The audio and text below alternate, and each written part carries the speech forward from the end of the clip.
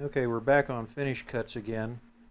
I figure probably the roughest test or most difficult test of getting a piece of wood to cut clean, besides something as figured, is one that is soft and punky to the point of being almost too rotten to turn.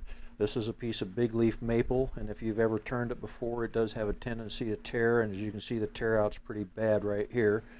I smooth that out a little bit. I'm going to take a cut here. This is an M2 high-speed steel swept back wing type gouge, and I'll show you what kind of finish cut I can get with that.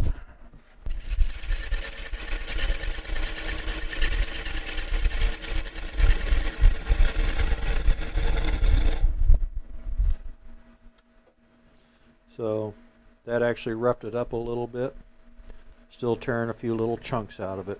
Okay, this is a little bottom of the bowl gouge, which has more of your traditional grind on the front, so fairly square and a steep bevel on it. So I'll come back into here, start to cut down, see what we get.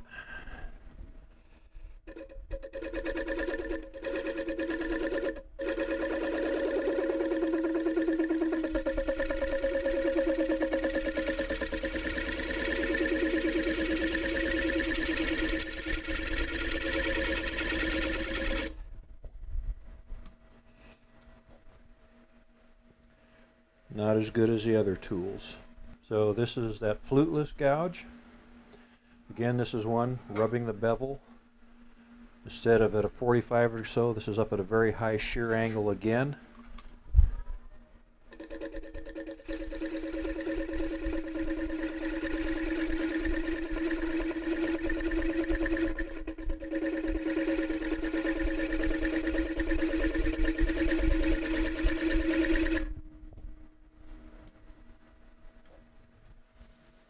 Again, here's our nasty spot. Still a little bit of tear out in there, but way cleaner than what the other ones were doing.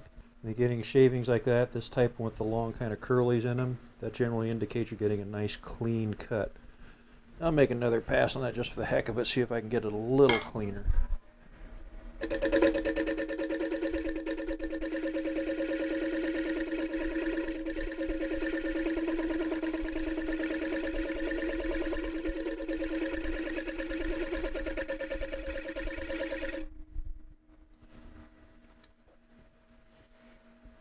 Not a whole lot, but still this is that ultra punky area right there, and generally about the only ways you can get those cut clean with normal tools, unless you're really dropping your handle for a high shear angle cut, is you have to put some sort of a wood hardener on it, which is either like super glue.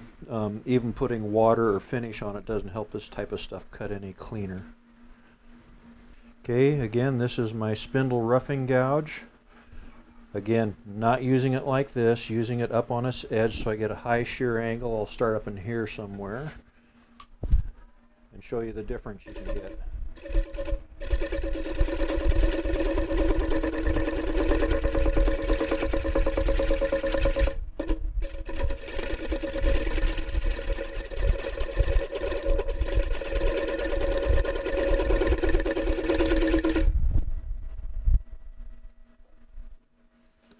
Much cleaner, and to me it's that high shear angle. Now this particular area here is the nastiest part of the board. There's still a little bit of tear out there, but as you can see is way cleaner than that, and again that's having that high shear angle.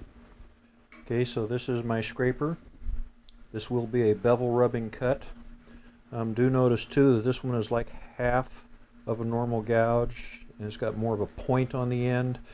If I tried this with a round nose gouge, it would want to catch. But again, this gives me that very high shear angle.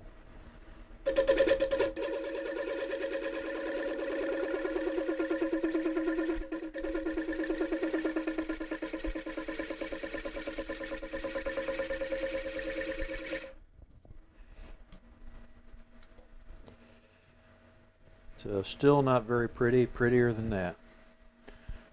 It's like the higher that shear angle goes, the better they cut. I can try a pull cut here with the burr, and this does a decent job on some pieces, but this is so soft and punky, it's almost impossible.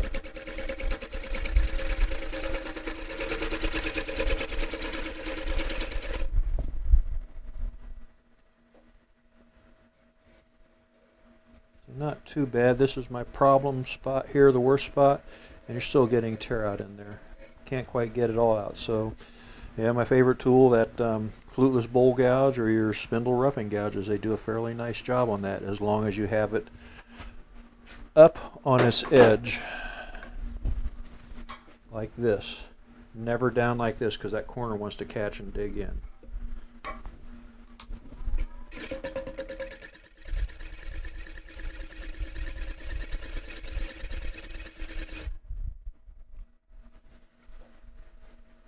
A little bit cleaner, not a whole lot. But again, this stuff's just about falling apart, and that's what makes it so difficult to get any kind of a clean cut on. Another tool that you can make a finishing cut with, this is referred to as a continental style spindle roughing gouge. This is forged, where they actually start with flat stock, heat it and bend it. Again, a very small tang goes into the handle.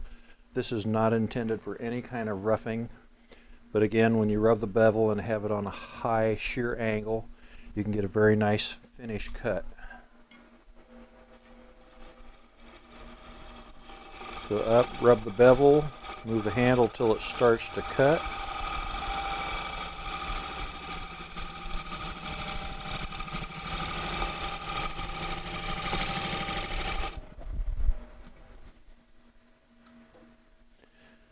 And this gives a very nice clean finish. Little teeny tear out right there through that ripple, but anything in there will sand out with 120. Okay, this is another big variation of that continental spindle roughing gouge. And if you notice, this one has a much more rounded nose profile on it.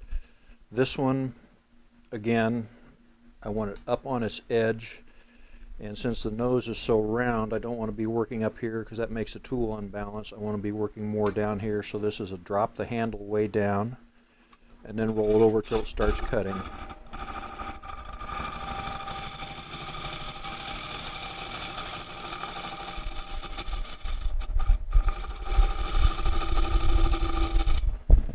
If you look at the shavings, these nice little curlies are coming off nice and easy, very little resistance, and a very clean cut. It's that high shear angle. Now I roughed that back up again. I'm going to show, pretty rough there, good old myrtle wood and figured wood. There are two different cuts that you can do with this. This one is the same as that last scraper cut that I just did. It's going to be a shear cut, but I'm not going to be rubbing the bevel. I'll be up on the edge, and it's going to be a pull cut. So roll it over so I'm not rubbing the bevel. Very light cuts.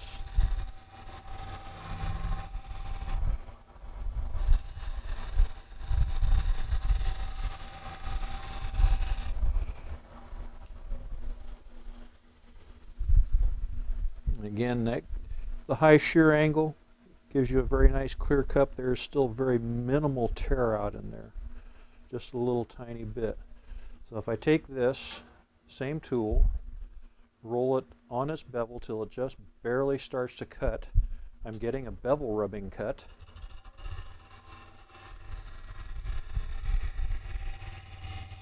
And it will give me a cleaner cut than the one where I'm not rubbing the bevel.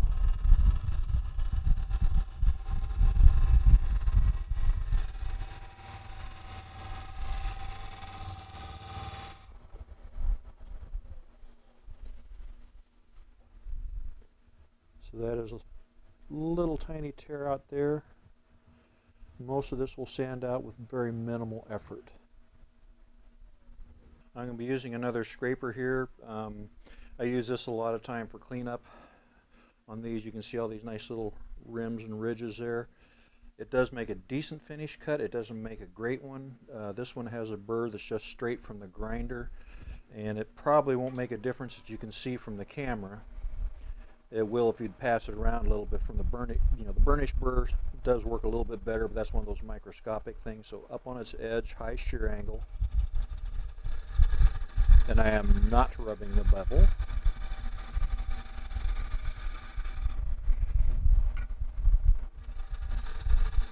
And this will take a couple passes get it cleaned up.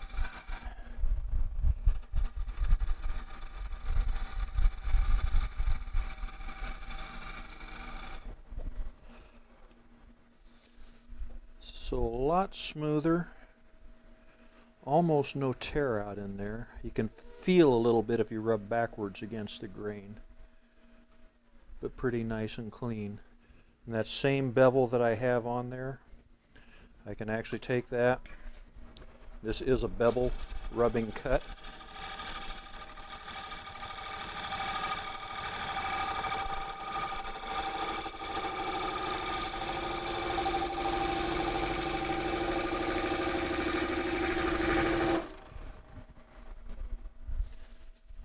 It does a very good job of lifting it up before it cuts.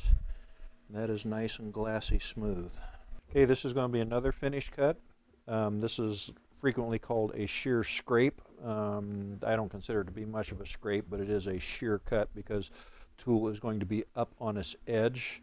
This particular one, I burnished a burr on it, and I'll go into more detail on that in the sharpening section of this.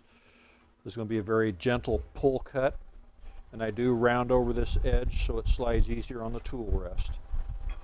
And from the marks you can see that are in there, it will take several passes to remove them.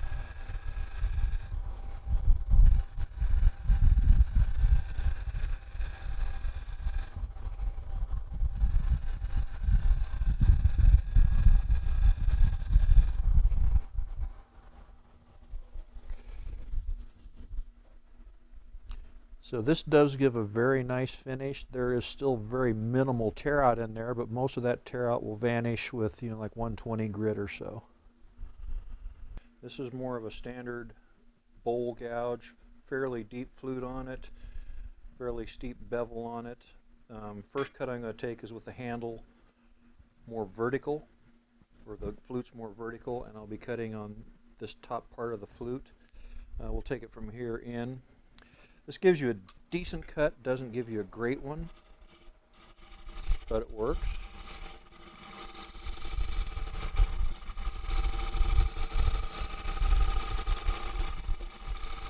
You see, I'm not getting the long shavings that I was getting with the other tools with that real high shear angle. And I can't pass this one around for you guys to feel.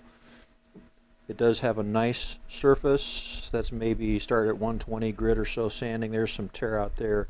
But basically it doesn't have that high shear angle, so it's not lifting the fibers as much. It's kind of yanking them out in a few spots. That can be done also as a pull cut. And this is a bevel rubbing, handle dropped low.